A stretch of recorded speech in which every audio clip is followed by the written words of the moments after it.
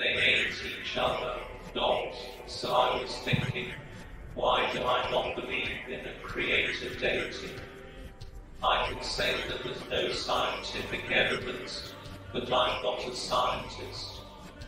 I could say that there's no reason for a creator when there are potentially infinite outcomes. So what we see is what we see, because if it was any other way, we'd not be here to see it. Makes sense? Don't worry, it doesn't make sense.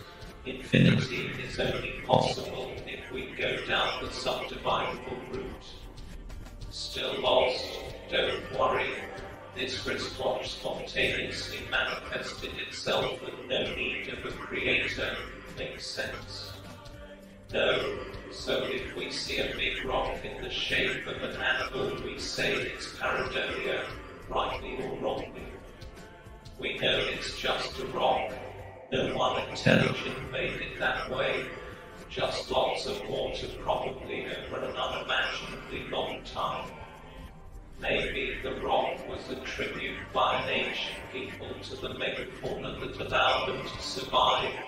The megafauna disappeared long ago, probably made into food for hungry hominids. I dread to think what they did when all the big beasts had gone. Did they turn on each other? How do we prevent this from happening? We act out kindness with compassion. We at least pretend we think good behavior is good for a reason. We don't abandon those that need help. That was erratic. I feel better now, thanks. Via Vinculans, 2022.